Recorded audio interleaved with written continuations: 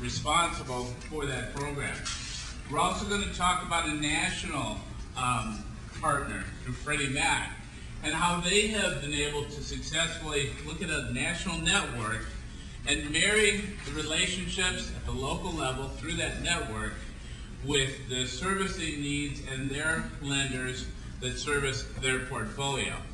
And then thirdly, we've got a working department within a national lender, JP Morgan Chase, and they're going to talk to us about how they are, at their corporate institutional level, addressing some of the issues with regard to maintaining home ownership with their servicing base. So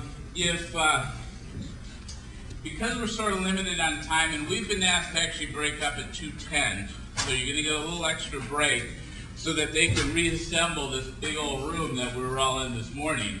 And so in order to facilitate that time constraint and boundary, could we go ahead and, as the speakers are talking, take some notes on some key questions? Most of your tables have cards on them, so just jot a note to yourself if something strikes a question in your mind. And then at the end of each speaker, there's going to be a few minutes to address those questions. And then after each speaker and that mini Q&A, we'll wrap it up with kind of a panel Q&A depending on the amount of time we have left. So, any questions so far? This is a tough gig. It's right after lunch. I couldn't eat that entire chocolatey thing in front of me, but it sure had some sugar. And I get to stand up and move. You don't. So we'll try to keep this exciting and germane to what your needs are. Real quick, for the benefit of the panel, raise your hand, please, if you are in some capacity a lender, whether it's servicer, originator, etc. Thank you. How about if you're a counselor? Okay, that's about the same split as we had in the overall population of the room this morning. So we've got a good combination of folks in here. I'm glad all the lenders aren't seated together, and I'm glad we've got a dispersion of folks. So without any further ado, I'd like to introduce Mr. John Groney from Chicago Neighborhood Housing Services, and John is responsible for strategies, neighborhood strategies, and policy. Did I get that right, John? And he's been involved, I'm pretty sure from day one, with the Chicago Initiative. So he's got that institutional memory, so to speak, of the program that we've heard the results of this morning. So John, why don't you go ahead and kick us off, please? All right. Good afternoon. Good afternoon. Oh yeah, I'll stand up just to make sure we can hear. I want to go through really quickly kind of the evolution of our program that has since arrived to what it is today in terms of HOPI, as we call it. Or the Federal Reserve Chairman always says HOPI, which kind of annoys us, but HOPI, the Homeownership Preservation Initiative. And then some kind of key points, things that we had to put in place to get where we are.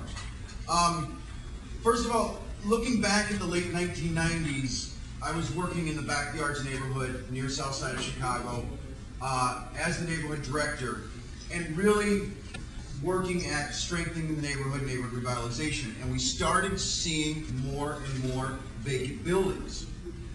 And the construction specialist in my office started to help us in terms of trying to, we were looking at more as these vacant buildings were magnets for crime, and we wanted to acquire them, rehab them and sell them to homeowner occupants. So he started getting the local newspaper, the Backyards Journal, and highlighting in yellow the properties in the neighborhood and, leaving that on my desk. And so, of course, I didn't do anything with it right away, and it built up over 2-3 months. And eventually I took the whole pile and I said, oh, well, this is a lot of properties. So I created an Excel spreadsheet. We just started tracking the properties, and at the end of the year, we were over 150 properties. And this is a neighborhood that's 10 by 12 blocks long. So one of the things for this panel, they asked about the research that you use. It could be very simple in terms of getting the attention of your board members, attention of your funders, in terms of look at the number of foreclosures that are being generated in our areas. So when they talk about 1% foreclosure rates in the country or 2%, in our neighborhoods, in the 8 NHS neighborhoods, we are seeing foreclosure rates 7 times the national average, 10 times the national average in a couple of neighborhoods. So we quickly started, realizing that, wait a minute, this is a big problem. And then we really started working on predatory lending as an issue. And these were really fun times. This was black and white, good versus evil stuff. We set up a rescue fund to refinance people that had received legal settlements after getting a predatory loan. And it was a lot of fun stuff. I remember one story was, we actually knocked on the door of a homeowner who didn't respond to one of our letters, and it was the day of his foreclosure sale. I'm like, you know, what are you going to do? This is a retired steel worker, you had a pension, you had Social Security. It's like you're losing your home. What happened? It's like, well, I tried to do Chapter 13s, they didn't work, I really don't know what to do. Well, in Illinois, after the foreclosure sale, there's a confirmation sale 2 weeks later. Said, bring in your paperwork, bring it into the office tomorrow, let's look at it. And the loan he had gotten right there in black and white, second page, the HUD 1, 10% loan origination fee. That's a HOPA violation. Legal Assistance Foundation said, yep, we'll take that case. They took the case. Within 3 months it was settled for $30,000 more than what he owed. He could afford this. We did a refi rehab loan. So very satisfying. The problem with that was that we were doing about 50 a year. So we were finding 50 predatory loans a year, referring to legal assistance, using the rescue fund. Very successful program. But at the same time, by 2002, there were 9,431 foreclosures initiated in the city of Chicago. So we realized that we weren't doing enough to affect this change. So at which point, we started the HOPE partnership, which even for NHS staff for a while, I mean, following the lead of our executive director, like, wait, what are we doing? We're partnering with all the lenders that are lending in our neighborhoods. These just weren't the 3 or 4 local banks. These are banks from across the country, both prime and subprime, and saying, wait a minute, we need to look at partnering with all these organizations to solve as many of these foreclosure cases as possible. In the 8 targeted NHS neighborhoods, for years and years, all NHS did was create new homeowners, create new homeownership opportunities, and help people fix up their homes. And we quickly realized when we had to do foreclosure prevention counseling. In the neighborhoods alone, on a yearly basis, we'll create just over 200 new homeowners, but we're now also saving about that same number of people from foreclosure.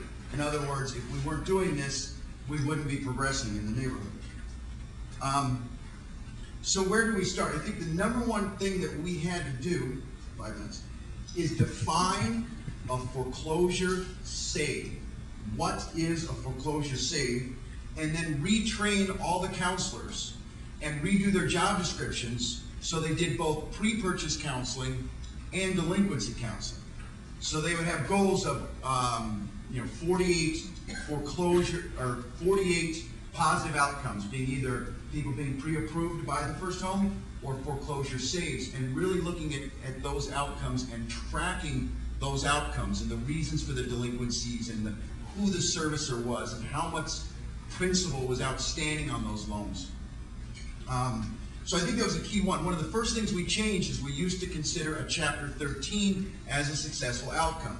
We quickly saw that those were absolutely not very successful, less than a 20% success rate, so we knocked that out of our definition of foreclosure save. So really looking at repayment plans, forbearance agreements, loan modifications, you all know the drill, in terms of this is a foreclosure save. The last one we added, and we still do, is a confirmed sale of the property. So that was absolutely the number one thing that we had to do. The second thing that we kind of learned is that when borrowers are delinquent, especially once in Illinois, once it's public record, and from first missed payment to the foreclosure sale is 13 months, but once it's public record, everybody and his brother is marketing to these homeowners. From people that want to buy their house, people that want to buy their house and lease it back to them, to bankruptcy lawyers, to there was title theft, there's all kinds of things going on. We would actually track how much marketing that the homeowners would get, and it would be a pile this big. And so quickly we realized that it really is a race to get to the homeowners before the bad guys did. The other thing we learned we used to, when someone would come in and say, you know, I'm behind on a mortgage, I lost my job, we'd say, well, we really can't do anything for you now, but once you're working, come back and we'll talk to you. Now when they say that, we say, okay, hold on. Okay, we're going to go through the foreclosure timeline, how long you have, and we're going to warn you about all the people that are going to be contacting you. And if it sounds too good to be true, it usually is. Third, I think we started seeing the role of the NHS counselor as kind of this trusted third-party advisor that could work with the homeowner and the servicer. I think a lot of times our clients would get the financials from a bank, and every bank's financials are different. And you know, it's 4 or 5 pages. Fill this out, give it back. Our counselors would help the homeowner fill those out, and then assist them with communicating with the servicer. And that started working, and Don's going to talk a little bit later, but as cross-training between services and NHS staff started, we became even more effective. Fourth, we put warnings about predatory lending, warnings about rescue fraud, warnings about how to protect yourself and a homeowner into all of our education classes. So our 8-hour pre-purchase, our 8-hour post-purchase, everything we were doing, we were getting up on the chairs and saying, okay, beware of these. In the very early stages, we came up with the motto, either, if you're going to borrow money against your house, either go into the bank branch in your neighborhood or come to NHS. Because, say things like, I'm sure there's good brokers out there, but we've never seen their work come through our office. That whole kind of a message to people, because it really was getting that bad in the neighborhood. We're looking at,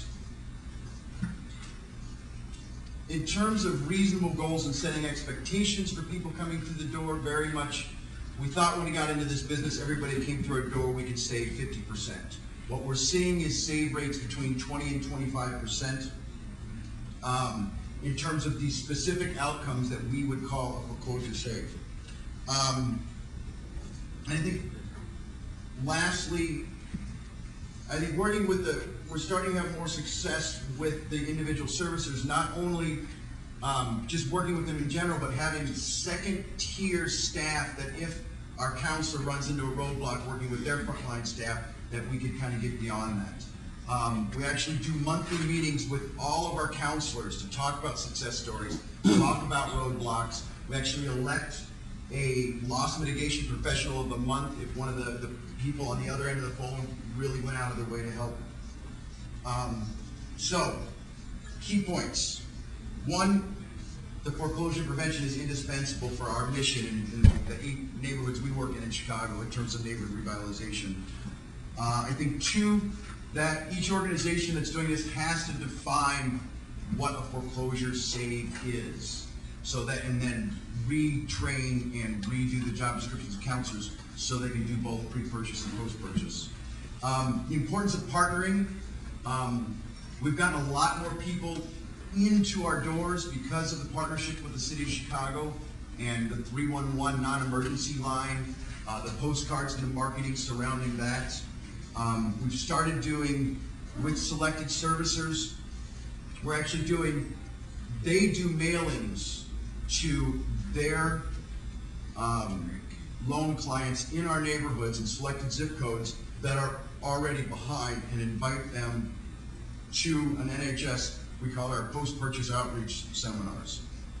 And that's getting more people in our door that have never heard of NHS and never heard of counseling agencies. And then, of course, the development of, if you're looking at, they were asking about what were the most common loss mitigation solutions, I'd say probably 85% of the foreclosure saves that we're producing are through agreements with the lenders. Only about 15% are done using our rescue fund, which is a refinance with rehab, or a bridge loan, which is a loan you get caught up.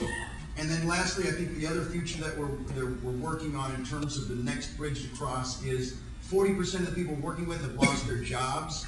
So we're now working with job search agencies, local job search, job training agencies, to get them to prioritize the clients that we are working with, making clear that this isn't just a job loss, this could be a job loss and a loss of a home in the community. And we're seeing time and time again, foreclosures, when they go to REO, 9 times out of 10, that homeowner occupied house becomes an investor owned house, and it's a real barrier in terms of the neighborhood moving forward. Thank you very much. This is a very difficult thing to jam. Cool. It didn't work. Thanks. This is a difficult thing to jam. It could be a half a day or a day seminar into 10 minutes. So I think John did a really good job of summarizing at a high level. Does anybody, we've got enough time for a couple of quick questions pertaining to John's presentation in Chicago. Does anyone have any questions? Yes. Through CDBG dollars, through the City of Chicago Department of Housing, we get paid $35 per hour for foreclosure prevention counseling and pre-purchase counseling.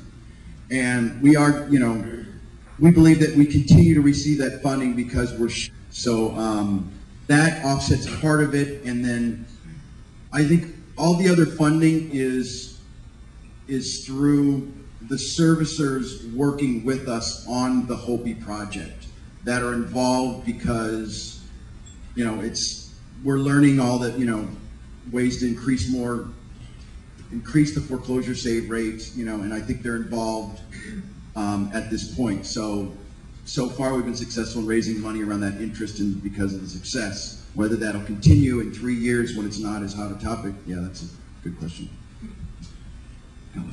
Yes. The municipality telephone is. In Chicago, everybody's heard of 411. In Chicago, the City of Chicago's municipal number that people called, so it was already set up, people call for non-emergencies, and it was originally a way to take call volume out of 911 for non-emergency things. So it's their non-emergency number. And so working with the City of Chicago Department of Housing, and the mayor was very interested from, he was investing a lot in the neighborhoods and he was tired of seeing vacant houses. So he agreed to allow that to be used for anybody that said foreclosure, I'm behind on my payments, they would automatically be transferred over to the counselors and to organizations like NHS. I saw one other hand go up, I think over here. Okay. I could probably yell loud enough. Wow, you can. One partner that you picked up that really kind of caused it to go. Was it the city or were there others?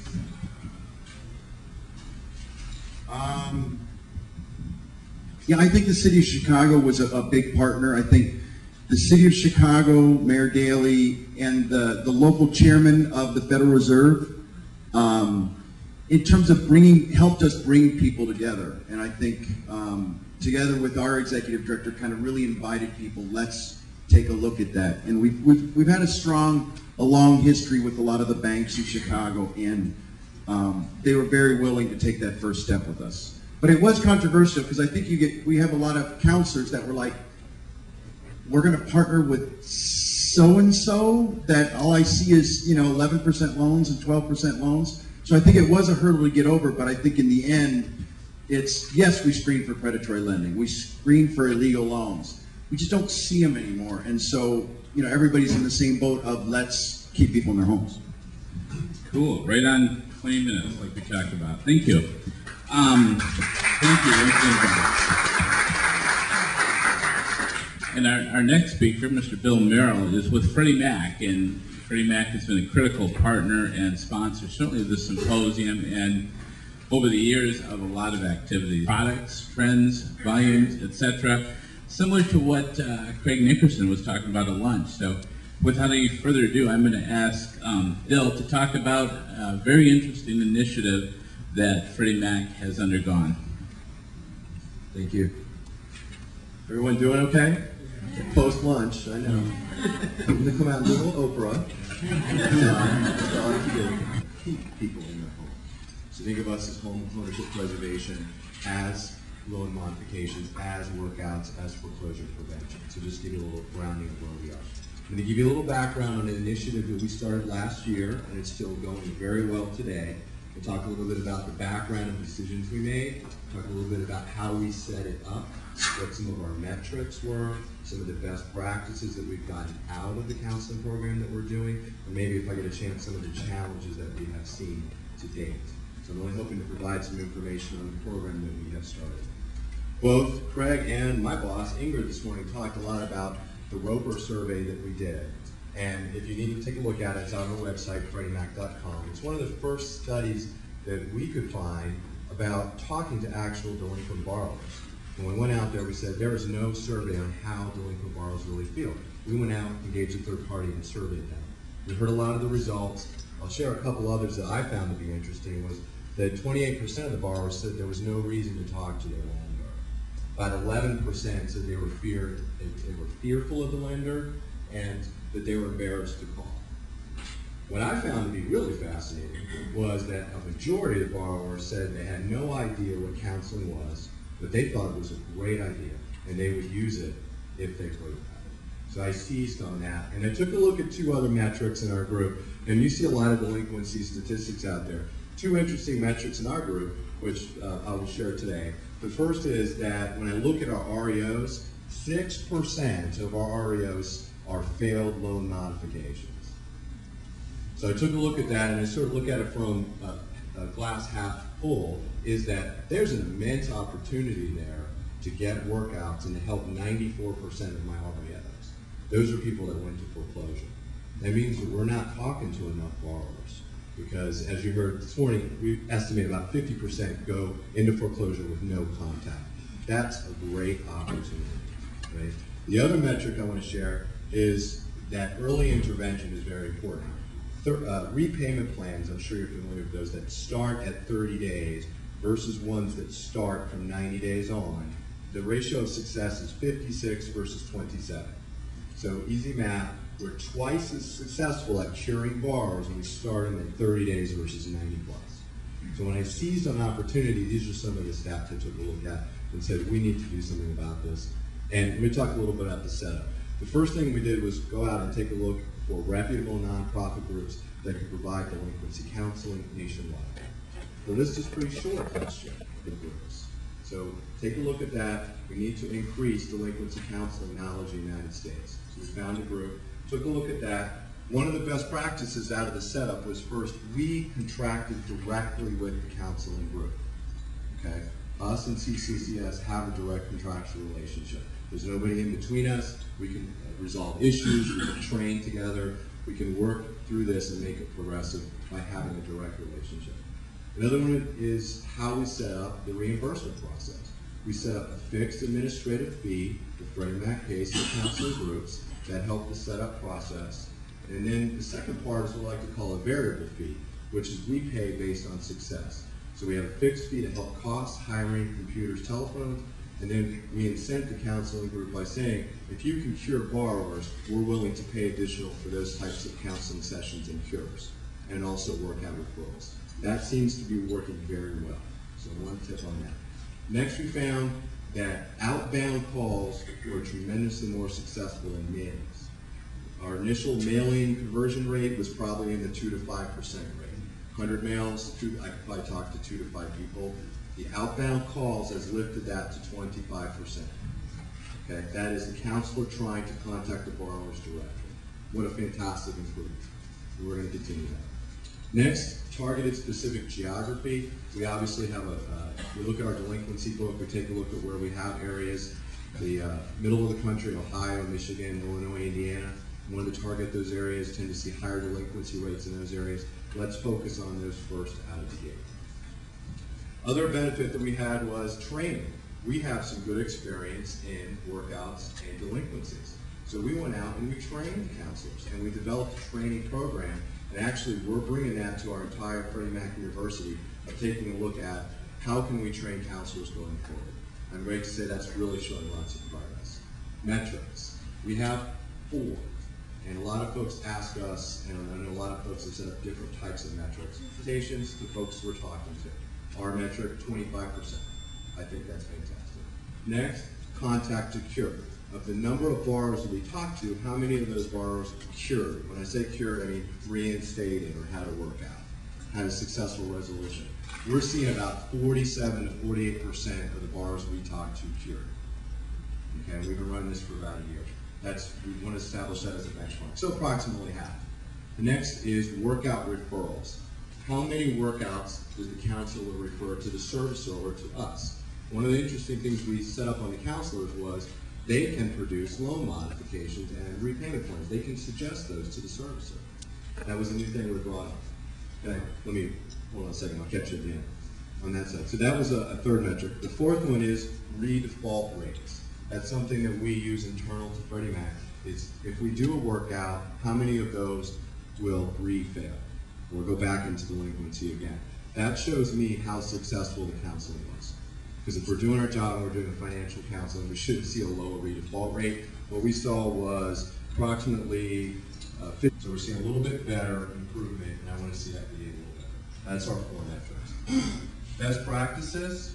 Some of the things that we really have learned from this, I talked about early intervention before, we have to talk to the borrower as soon as possible. Our solicitation population is borrowers that are 45 days delinquent, 30s too early, 60s too long, that's what we found, and that they have not talked to their servicer at that point in time. That's our bucket. We don't want to talk to them if they're already talking to their servicer. We assume that's what it was. Next, first contact is the most important conversation a counselor can have. It's the first time they talk to that borrower, introduce themselves. John talked a lot about that. Next, get to the root of the financial issue. What does that mean? It means I lost my job. That's one symptom, but maybe there's no cash reserves. We haven't done a good job with that financials. That's the root problem. We weren't prepared to lose our job. The counselor needs to mine for that information and have an open and honest conversation about income and expenses.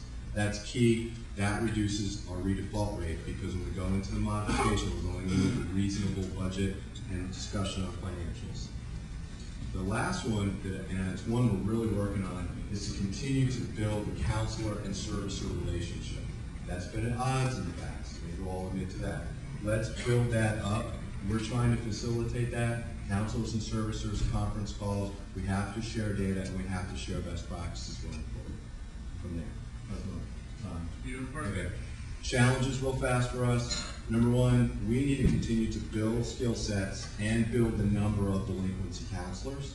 It's a tough job. Okay, there's a lot of pre-origination counseling. We want to work and continue to build delinquency counseling skills. Next is really to build, and lastly, build new ways to contact. Okay, we have mail, we have phone. How else can we reach borrowers? Because we still only have 25% contact rate. Okay? We think technology, websites, and other functions will be things that we'll take a look at, which may be borrowers more receptive to logging onto a website anonymously. Some servicers have done that and have seen very good success, including having borrowers come on that are still performing, but know they're going to be delinquent. So those are some of our lessons learned and some of our challenges that we face on that. So let's stop there and see if there's any questions. You made a comment about working directly with the housing counselor and doing the workout, having the housing counselor do a preliminary workout. Any plans to integrate this into Counselor Max? Any plans to integrate with Counselor Max? We had some concerns about some of the workflows that it had and ability to track borrower financials and make recommendations on the borrower situation. I think the decision we're going to face is, do we build out Counselor Max to do some of that analysis, or do we seek a second technology? Maybe we already have that built in. And I think the key piece to that is we have to drive technology to the counselor shop so that will help them with workflow, with that financial analysis, and help choose a workout. That doesn't exist yet. It needs to be. The servicers have those tools for the counselor. To the borrower, or the names of the borrowers to counselors. Now, it sounds like you guys have gotten around that somehow or figured out a solution. Because you said you're having counselors contact them. Correct. I don't know if it's gotten around. But absolutely. What you're speaking of, did everyone hear the question? What you're speaking of is Fair Debt Collection Act and Privacy Act. And the differences and advantages that we have as a GSC are inside the law. So a servicer or a lender, and I didn't hear this speak this morning, but I made the assumption, is a debt collector inside the law. Okay, so that has a lot more privacy concern. We are a creditor as a GSC. So we're specifically carved out in the law as not being a debt collector.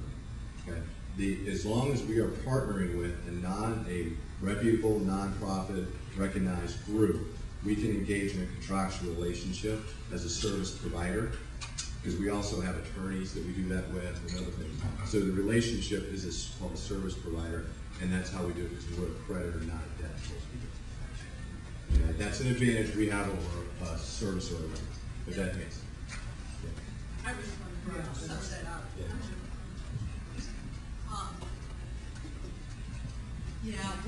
What we actually do is we provide our investors with detailed delinquency information.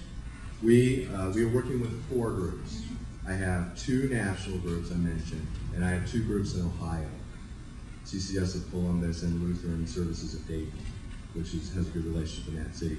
So what we are studying right now is what is the business model? Because let's just look at conversion. All the metrics I talked about between somebody sitting in San Francisco doing an 800 number to anywhere in the U.S. That's a great business model because I can easily adjust to hotbed areas. They're not restricted. They can speak Spanish, Vietnamese, Mandarin, Chinese, right? And they can focus in one area. Gives me great scale. How does that model compare to I'm on the ground, I know the GM plant next to my house, I have a local economy, and I can do face-to-face counseling. We're studying both those models. Initial results, and when we say initial, is that the national one outperforms the local one. Okay, and that's in contact rate. I've got about, this is anecdotal, approximately half the folks that have face-to-face cancel. You can probably see that as well. That seems to, when we get them on the phone, that transaction seems to be more fluid than a 50% cancellation rate on the in-person. Now, what I have to measure longer is that the face-to-face counseling result in a pure borrower or less default rate than the national one. Haven't seen much differentiation on that side. So once we determine that, we'll knowing that, I'm thinking the national model has good scale to it. She's the, and I don't mean a pun here, but she's probably the Don or Donna Quixote, in my opinion, of mortgage lending, because I've known her since Nation Education, or now post-close side. I remember 95 or 6, we were in Atlanta, Georgia, at an institute, and you were frustrated at a legacy organization that has since become Chase, about why aren't they more... Sir, in the Homeownership Preservation Office, is that we are a central point of contact, port of entry, if you will, for nonprofit organizations that are working with Chase mortgage customers that are delinquent on their payments. In this little marketing brochure that you have about the Homeownership Preservation Office, you'll see the toll-free number. And what we have been doing for the past 2 years is publicizing and working with nonprofits to get this number out.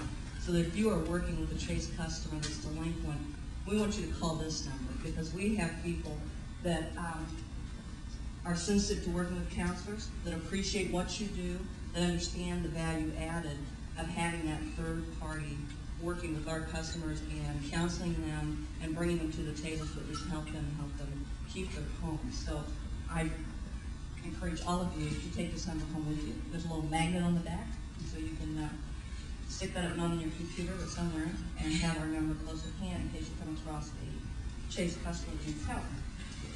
Another key component of what we do, and hopefully some of you in this audience have participated in the training that we do, foreclosure prevention training through our office. And it's basically educating you on loss mitigation workout options. Because one of the things we found through our toll-free number, talking with counselors, but also being engaged in some of the local initiatives, is not everybody understood what those workout solutions were, and that they were product specific, and that they were investor specific, and that there were many complex issues to doing the workouts. And there was retention versus liquidation options. So we do about a 4 or 5 hour training course, again for nonprofit organizations that are doing the counseling. And we have worked with NEIGHBORWORKS in one of their modules on loss mitigation training, which hopefully, again, some of you will see this week while you're doing the training through InCheck this week.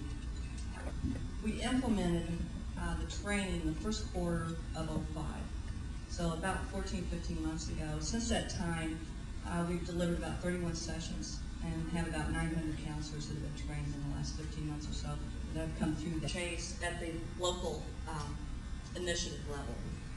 When John was talking about the NHS initiative up in Chicago, we are the representatives for Chase there, again with the port of entry. We learn a lot from all the things he said, the critical pieces, the resources that need to be at the table, how important it is to have the communication, but also as a laboratory, these initiatives, to see what some of the other issues are that we need to be addressing. So we also handle that for Chase. We're also working with the National Foreclosure Prevention Initiative through NEIGHBORWORKS in America, which you heard a little bit about today. But there are like 17 partners, and Deb certainly heard from her earlier today. National City is one of the partners there. So we are working with them to get this kicked off, to be a partner there, and enhance the relationship and with the Ad Council. The other thing that the Homeownership Preservation Office really focuses on is that we have an REO gifting discounted sale program. And I believe, John, we have probably gifted 6 properties one year and possibly 2 more this year. Yeah. In Chicago. Any other lender. Right. And when we talk about the initiative in Chicago, one of the things they did is had a holistic program. They were looking at not just foreclosure prevention, but also property retention and stabilizing the neighborhoods that have been hit by foreclosure. And they've been used as a model in many different markets, and we participate in about probably 7 or 8 right now.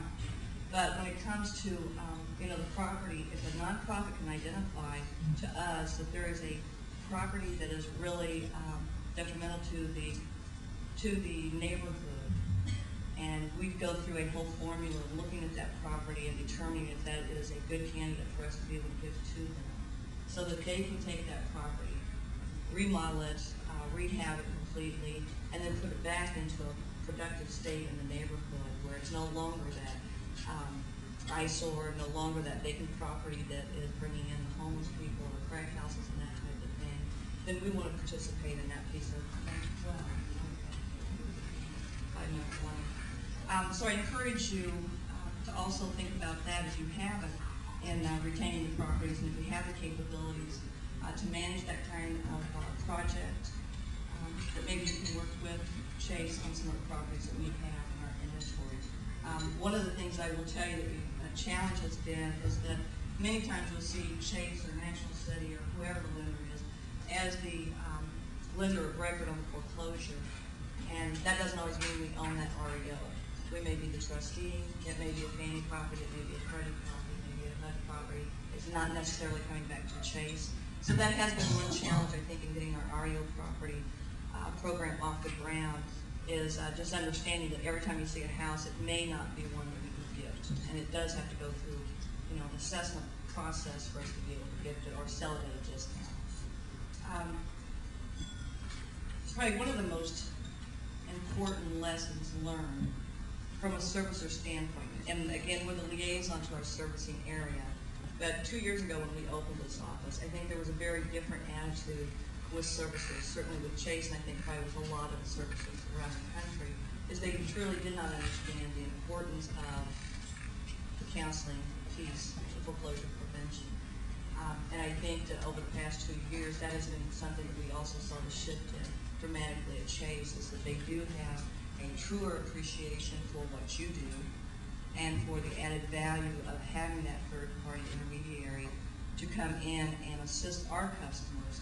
It helps us because when you talk about national lenders, we're not talking about the customer just from a mortgage, we're talking about the customer for life. So if we can be the lender that helps save their property, that helps them through a rough period in their life, and we have a good partner out in the community that promotes that as well, then we would probably save that customer for life. Because if we foreclose on their house, the chances of them coming back to us for a car loan, for a bank account, for their student loan is going to be slim to none. Because they're going to see Chase as the big bad lender that took their house and destroyed their family or marriage or whatever. So well, I'd like to say it's all, you know, we do it because it's the right thing and it's, you know, important to us. All those things are true, but it also is a business step for us. If we can save that customer, we've saved that customer for a long term period of time. So there is, we do recognize the value that the counselors bring. So from You're cool. Actually, the other lessons learned was the fact that communication is so critical to us in working with nonprofit organizations. And I think having our toll-free line, you can call into it, has really worked a long way in improving relationships with counselors. I'm anxious to hear any feedback from you if you've had a different experience in that. But in working with CCRC and certainly with NHS in Chicago and some of the other initiatives, I think they have found it very beneficial to have the port of entry, and I think other services are starting to create that as well. So we're happy to see that because I think it will make a difference in the national program as well as the local initiatives that we're involved in. So I'm happy to take any questions you have. Well, I did attend your training, of course, and one of the things that I thought that was remarkable that you had a program that you can also assist consumers who are not yet delinquent. So could you kind of expound on that? You talked about that a little bit in your training. Based on the product, there are special forbearance, and we do encourage early intervention because if we can get someone who is going to be laid off and they know they're going to be laid off, they're going to be off for the summer. There are times when we can put them on special forbearance with the understanding that they have a job to go back to, you know, or that there's a solution at the end. We can then put them on a repayment plan. Now, a lot of people would go ahead and get delinquent 2, 3, 4 months. And if we can get that message out more, or again, early contact, we can work with it better. We know up front what the situation is going to be, or as early in the delinquency as possible. I think that's what you were talking about, and sometimes it's product specific. Yes. Any other questions? As well as how many cases we open and how many saves that we're seeing through the helpline, because our position is that without the helpline, without the customers that the nonprofits are coming in, bringing into our helpline, that we probably would not be hearing from those people and quite not loving the town. So. I've got one other question that may not pertain directly to your program. There's a lot of folks in here, you are agency, that want to talk to a local or maybe a regional bank, which has a lot of clients coming in for foreclosure counseling. What are a couple of key talking points you think that folks from an agency level should bring to the table when they approach maybe that institution for help underwriting the cost of them helping their clients? You know, it really, if you're going to approach it, I always say approach it from a business standpoint, because we all have the philanthropic areas, we have the foundations, and there's certainly, that's an area that you just want to flat out grant. Many of us are focusing on financial literacy and that type of thing now for those foundations. But you need to approach it from the servicing area, from a standpoint of the business. Bottom line, how much you're going to be able to save them. And don't always use the $40,000 or $50,000 because you may be saving somebody $40,000 or $50,000. It's not usually us. We are going to receive back from Fannie, Freddie, or HUD, depending on the property. It goes back to them or to the MI companies. You know, they're going to cover most of our losses. We're probably going to see maybe 3,000, 4,000, 5,000 unless it's bank owned. So the first thing you do if you come in and say, we can save you 40,000 or 50,000, you're going to lose them because we're not losing 40,000 or 50,000. The industry in general is. So don't approach it that way, but talk about what you can do. Customer, long-term customer for a national or a regional bank, I think is an important conversation to have. Again, we want them forever, and we want them for all the different things that we sell, not just the mortgage. So, you know, from that standpoint, from the line of business approach, you need to have numbers. You need to understand what your cost is and be able to have the budget to show what you're really asking us to support and to understand that. Because it's going to be a business decision at the end of the day, unless you go to the philanthropic, and then that's a different approach. Thank you. And, you know, that way, open it up for you if you have anything different to say. Because we're both, I think, it should be a business decision. I think we look at one of my closest traveling buddies these days. We find ourselves a lot of times together. I think your answer is very correct. The fact is that when you approach the servicer of a local bank, you're going to find that the bulk of the loans they're managing aren't for Freddie, Fannie, they're genuine loans. So the actual loss that the servicer takes is just a very, very small piece of the overall property loss that is realized. We don't get reimbursed totally by HUD for all the things we have to do to protect a HUD loan. That's a fact. That varies from $1,500 to $3,500 a loan. So you can see, while HUD may be losing, same for Freddie and Fannie, we debate those numbers all the time in the Freddie Mac meetings. Depending on who you talk to, their losses may vary. We can save you $50,000 if you do this, this, and this. Or trust us, give us the money, we'll add to our capacity. Well, that's not going to work. Servicers work off business. Form of base compensation and some form of incentive. Just how does that work? And you don't have to be so specific, but just so somebody knows, don't bother to go down there unless you can get 10,000 loans to work on, because this is what the compensation's like. I will take a slightly different approach to the answer. You know, I already know what my credit losses are per loan. I already know where they are by state, by county, by servicer. I would say that if you came to me, I don't need to be convinced. Things that I would look for are, what are the skill sets of my staff? How experienced are they? Do I do seminars in the community that build value and train borrowers? Do I have a long history of doing delinquency counseling? Because that's not a skill set that's all over the place, right? There's a lot of origination counseling. I have a core group of delinquency counselors that have been with my team for a while. We can attract talent. We can handle nationwide scalability, the question you asked earlier, because remember, I'm looking at 200 to 300,000 delinquent loans in the United States, Guam, Puerto Rico. Occupying in one state only has a limited value to me. The scale to cover that provides a lot of benefit. The ability to cover multiple time zones, to be multilingual. One of the new things we're looking at with the groups that we're working at today is technology. Do you have a website that educates borrowers?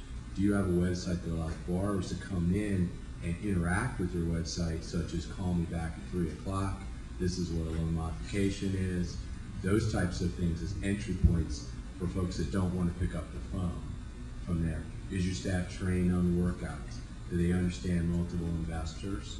Do they have good communication with servicers? Do you have a strong nonprofit reputation? Let me off the top of my head. As a reputable nonprofit, right? The IRS is looking at a lot of that now. As a GSE in our political situation, I have to work with very reliable, reputable groups that are dedicated to helping. It does sound like the barriers to entry into this are pretty sizable, and that's why there might be a limited number of players. You mean in the industry? Yeah, I think it's also a unique skill set. And it's a difficult one. I think the groups that we have, they see turnover. It's tough talking to borrowers all day about, because each one has a different issue. I lost my job, I have a health problem. That can be stressful. Retaining that staff and training them, giving them off hours times to unwind, continue to build their skill sets is important. Those are things I look for. The job or increased medical, the family has got a way to cope with it.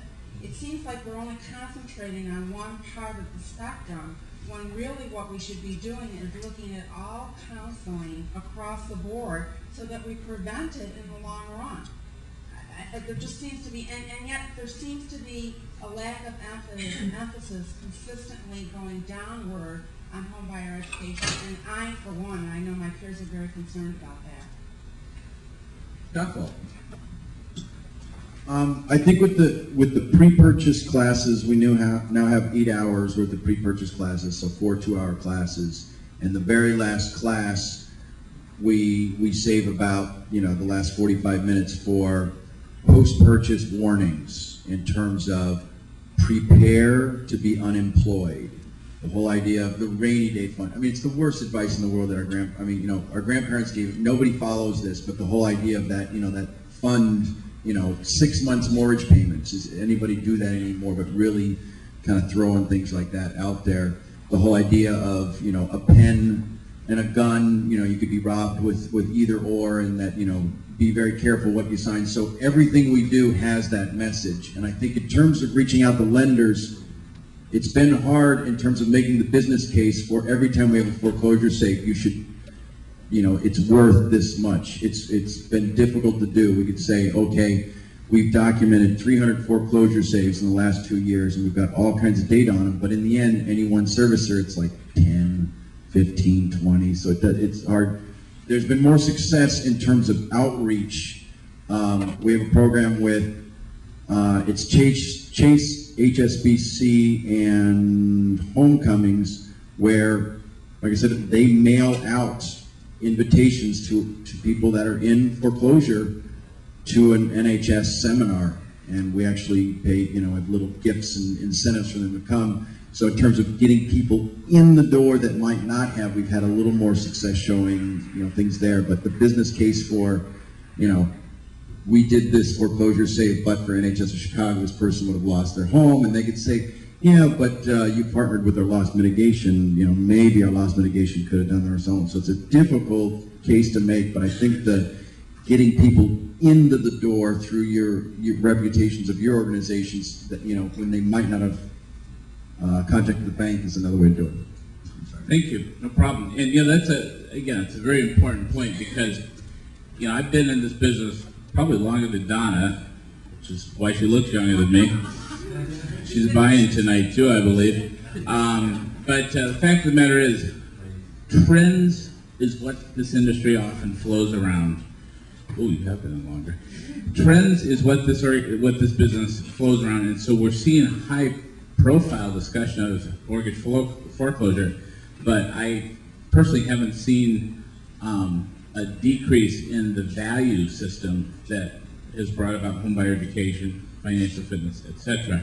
So I think we need to make sure we don't diminish the role of every aspect of that communication. Donna, could you talk from the institutional lender perspective? And again, I'm not going to necessarily put you on the spot for Chase, but I'd like you to talk about from a lender's perspective on these priorities of where is education going.